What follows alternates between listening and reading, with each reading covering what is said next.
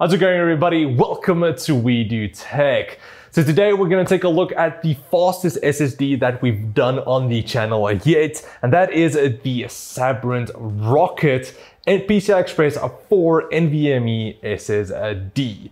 And this thing is a beast, and it comes with a beefy cooler as well, which we'll get into. So in the past, we have done quite a bit of SSD reviews. We've done external SSDs. We even took a look at the Sabrent Rocket Q external Thunderbolt 3 SSD, which is just a beast. I love that thing so much. We use it every day. And then of course, just some other internal SSDs as well. But like I mentioned in the beginning, there's nothing that really comes that close to this one. So for our model that we have here, we do have the 2 terabyte model, which will luckily be enough storage space for a main drive if we wanted to install like Call of Duty Modern Warfare as well, with all of its just stupidly big updates. You'll have enough space right here.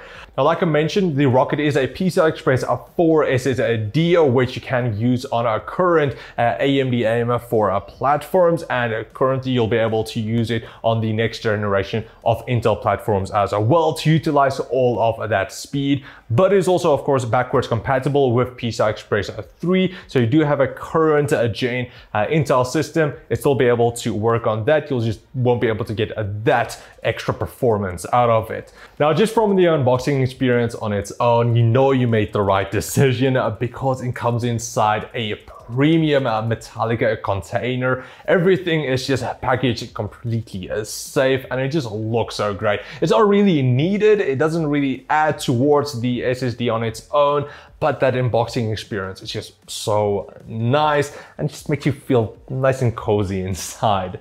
So from the moment you get the SSD, you do have the sense that money is well spent right here. Now, pricing wise, it does range around $170 or 3,000 Rand for the 1 terabyte model. And then for the 2 terabyte model, it ranges around $380 or 7,000 Rand for here in South Africa.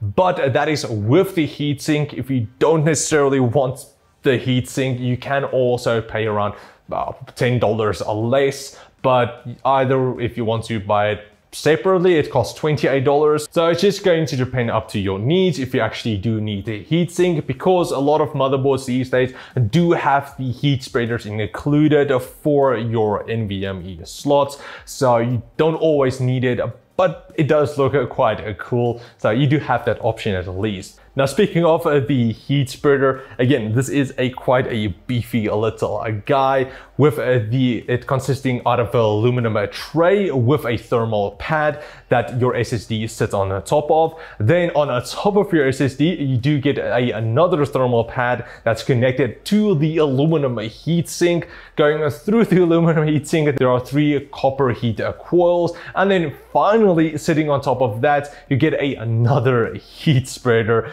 So it's definitely going to keep your SSD nice and cool. Now, we did test the SSD to its max, running just a bunch of benchmarks and copy tests for around 30 minutes. We really pushed it to its max, and it only reached around 71 degrees, which is honestly not bad. And that's also in quite a hot room. I'm already sweating inside here. So yeah, it wasn't a cold environment at all. Now, with all of that out of the way, let's get into how the Rocket performed. Just a little something to keep in mind is that, again, we have the 2 terabyte model, and it might have a different performance compared to the 1 terabyte model, which we have seen previously. So just keep that in mind. So then, for our sequential test, the Rocket did extremely well, being the best out of all of the SSDs that we have tested so far, even beating out the Corsair MP600, which we tested a while back. In randoms, the Rocket also did really well, only being beaten by the Transcend MTE220S by a very, very small margin. We also ran ATTO, and the results were amazing. We saw over 5 gigabytes per second in reads and almost hitting 4 gigabytes a second in writes. But it also runs a couple of critical disk benchmarks where it did perform really well there, again with no surprise, being our fastest SSD that we've tested so far to date. So it's honestly really good. Now, we did also do a copy and a paste test with our 38 gig Steam backup and then also a 113 gig file. So firstly, we did make a duplicate of the files on the SSD, then copied it from the SSD to an external Thunderbolt 3 SSD, and then also back to the Rocket again. Now, just something to mention is that the external SSD that we use is the fastest one that we currently have here in the studio. It's that Rocket Thunderbolt 3 one. But unfortunately, the motherboard that we use didn't have a Thunderbolt, so it's only USB 3.2 Gen 2. And that might be a bit of a bottleneck with our copied back to it and so on. And yet again, like I mentioned, the Rocket is the fastest SSD that we've tested so far, so none of the other ones would even be able to keep up. So just keep all of that in mind. But here we can see that more what real life results will look like. So the duplicate test, it only took 26 seconds for the 38 gig file and 77 seconds for the 113 gig file. Then to copy from the Rocket to the external, that only took 2 minutes for the 38 gig file and 8 minutes and 16 seconds for the 113 gig file. And then finally for the copy back test, the 38 gig file took only 1 minute and the 113 gig file took around 2 minutes and 45 seconds. So this is honestly a quick and a cool little rocket. It's perfect for Elon Musk to use. Now, a great addition is of course the PCI Express 4. You will need that if you wanted to get the max performance out of it. But luckily Intel again will later on move into PCI Express 4 as well.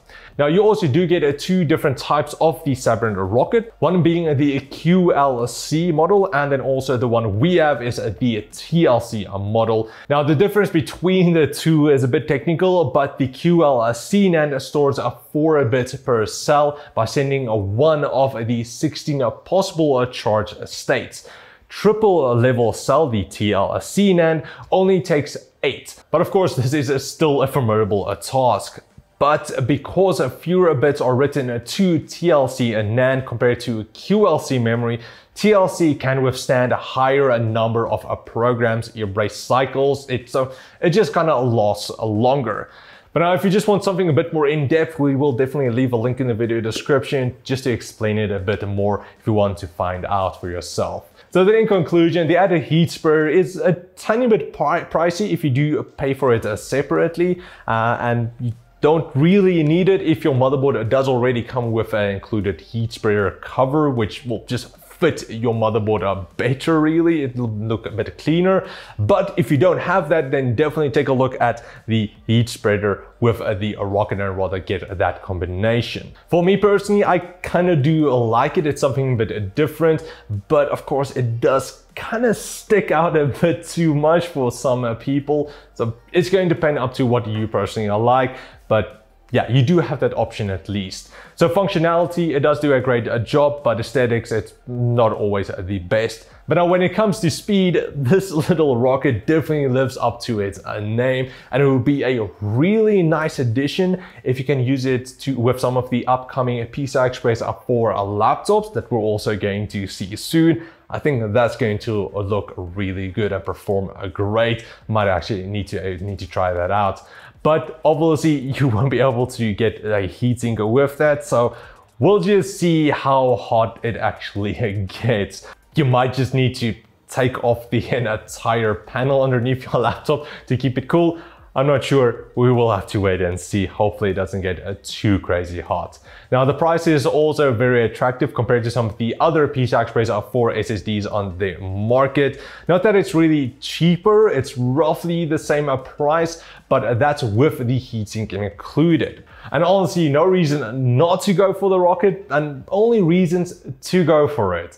And honestly, this is also one of the easiest recommendations that I've had to do yet, because there's no real downsides for it. So I will leave links in the video description if you want to get it for yourself. Big shout out to Sabrent for sending over a 4 review. And if you guys enjoyed this review, please of course like, share, comment like always, and I'll check all of you next time. Cheers guys.